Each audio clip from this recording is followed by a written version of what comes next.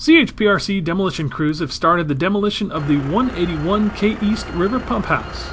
Crews used American Recovery and Reinvestment Act funding and a 200-foot crane to remove 6 massive pumps that once pulled more than 200,000 gallons of water per minute out of the river and into the K East sedimentation basins to cool the K East reactor and supply potable and fire suppression water needs to the 100K area. The 6 pumps weighed 39,000 pounds each and reached down more than 60 feet from the deck of the pump house structure into the river below. CH2M Hill crews have already made 18 picks, including the 6 pumps, their 6 motors, and 6 auxiliary pumps. Now these 50-year-old workhorses of the K East reactor water system have been moved safely from the water's edge and put down on the ground. Next up are 6 matching pumps at the K West River structure just upstream.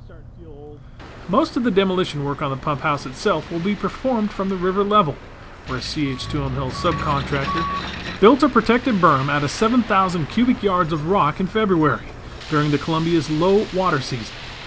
The berms serve a twin purpose: protect the river from demolition debris, and provide the foundation for when CH2M Hill crews finish removing the structure this summer and contour the riverbank to match the surrounding terrain. Removing the pump houses is part of CH2M Hill's Recovery Act funded effort to remove facilities and waste sites to shrink the 100K cleanup footprint surrounding the K East and K West reactors.